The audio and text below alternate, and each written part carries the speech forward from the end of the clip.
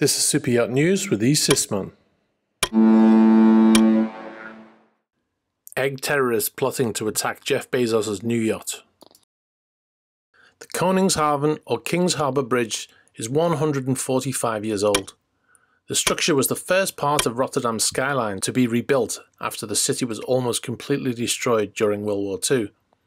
Rotterdam's council said after it was fully repaired in 2017 that it would never be dismantled again. But to enter Jeff Bezos and his $500 million 127 metre super sailing yacht being finished at the Alblaserdam facility. The vessel's masts will be so tall that it will be impossible to make it under the bridge with them in place.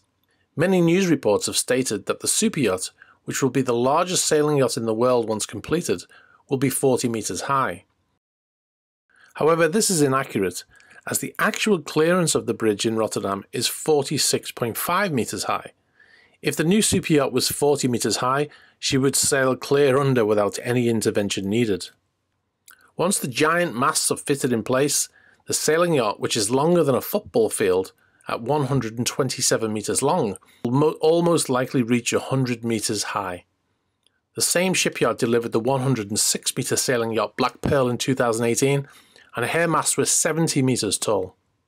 These same news reports are stating that the centre section of the bridge, built in 1898, needs to be removed temporarily to allow passage, and that Mr. Bezos will pick up the tab for this work.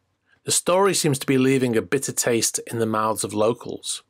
One man, Pablo Storman, has started a Facebook group event called Throw Eggs at Super Yacht Jeff Bezos.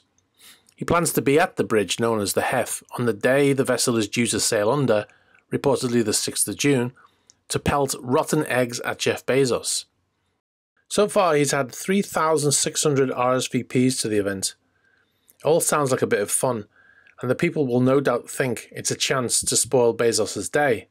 However, Jeff Bezos is not going to be on board, and the only people getting pelted with eggs would be the crew of the vessel and some shipyard workers, themselves most likely locals to Rotterdam, on board for the trip.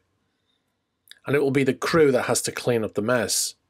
Also, consider the money being poured into the local economy by the Amazon founder, allegedly as much as $485 million. The possible effect on future bills if there are ugly scenes at the bridge could be bad for business.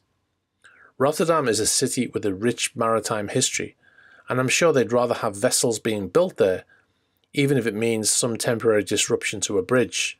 The bridge will be out of commission for a couple of weeks during the summer to allow the vessel's passage if this goes ahead. However, as of 3 days ago, the local council who control the bridge say they have not even received an application from anyone to dismantle it. So could this story just be a case of social media fake news gone wrong?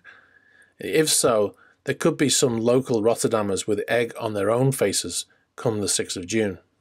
If you have any more information on this story, or you have any other news, please get in touch. And don't forget to subscribe for further updates.